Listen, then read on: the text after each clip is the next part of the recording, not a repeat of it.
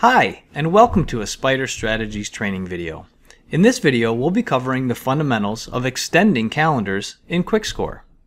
First, let's address why, and then we'll get into the how to extend calendars. First, the why is when a new calendar year begins, you may find that you're unable to access months or quarters or other time periods in the new year via QuickScore, and thus you need to extend your calendars in QuickScore.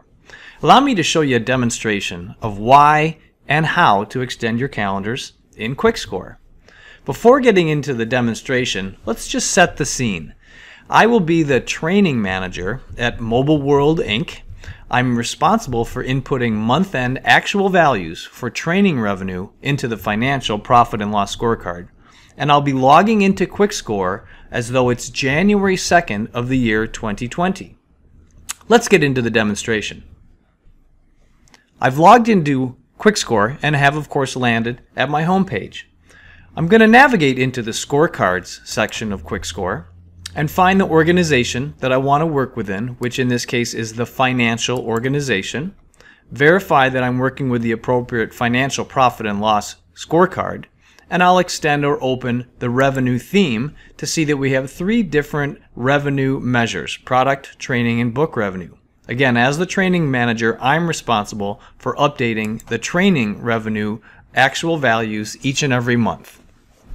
Speaking of the months, let's look towards the upper right and acknowledge that because I've logged in on January 2nd of 2020, QuickScore is automatically showing me the most recent complete time period, which is December of 2019. And I can see in the graph, as well as in the actual and threshold values area of this view, that I don't yet have actual values inputted for December of 2019. I'll do what I do every month and go to the Edit button down in the actual and threshold values area and provide the actual numbers for December of 2019. December was kind of a slow month for us in training because of the holidays, so we only achieved $255,000 in revenue that particular month.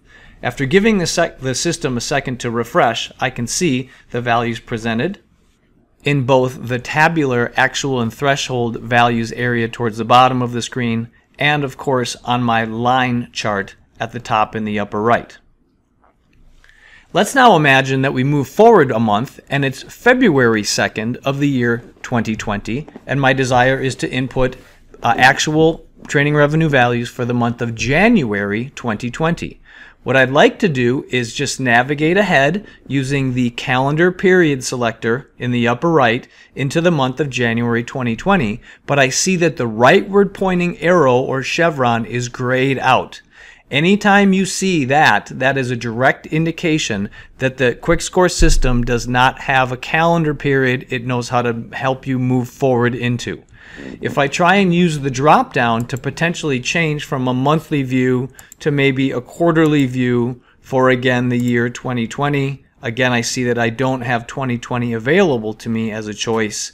And again similarly, if I move to yearly and try and access the year 2020, the last year I can access is 2019. So effectively my job from here is to extend those calendars into the year 2020. To achieve the extension of calendars, you do it within the settings area. So in the lower left corner, I'll click the settings gear, and within the settings menu, under the setup area, I'll click on calendars.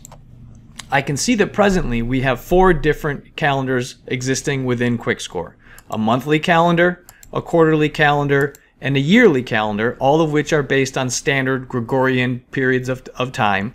We also have a custom fiscal years calendar.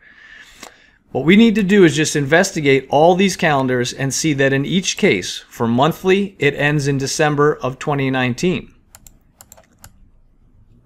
For quarterly, if I scroll to the bottom, it again ends in December of 2019. And not surprisingly, if I look at the yearly calendar, again we'll see that it also ends at the end of December of 2019. So I need to extend those standard calendars. I'll start with monthly.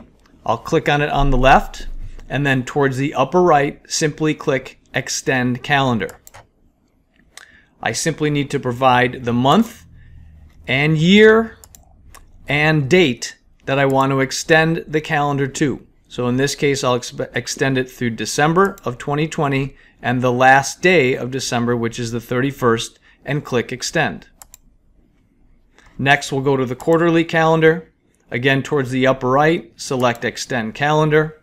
Once again, navigate to the month, year, and date that I'd like to extend it through. Again, the 31st of December 2020. And then lastly, we'll click on the yearly calendar and extend that calendar once again through December of 2020, again the last day of the month, and click Extend. So you can see that extending standard Gregorian calendar based calendars is very easy within QuickScore. You just have to pick the date that you want to extend it to. With regard to custom calendars, such as the fiscal years, there's a little more work involved because the system doesn't know how to automatically extend a custom, in this case, fiscal calendar. So all you do is click Add Period towards the upper right and just manually provide it with a name. In this case, let's go ahead and extend it through fiscal year 2020 because we're in the year 2020. It will start on October 1st of the year 2019. And it will extend through September 30th of the year 2020. And click Add Period. So I've shown you how to extend calendars both automatically and custom, in a custom fashion. Let's pause, go back to our scorecard, and see the results of those calendar extensions. I'll click on the Scorecards section header, and again navigate into the Financial Profit and Loss scorecard, open the Revenue theme, and again select my training revenue measure, and see that I'm presently again viewing it for December 2019, but the rightward pointing arrow or chevron for the calendar period selector area is available. So I'm now able to move forward into January and February and March and any other month within the year 2020.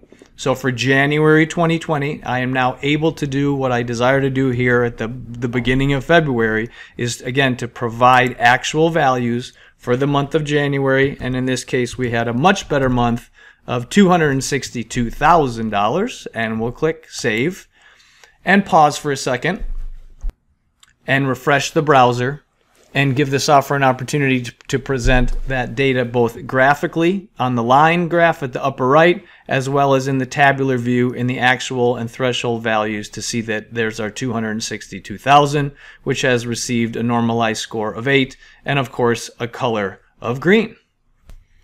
I hope this training video on extending calendars in QuickScore has been helpful to you. Thank you for watching, and please feel free to contact me personally at any time with any follow-up questions.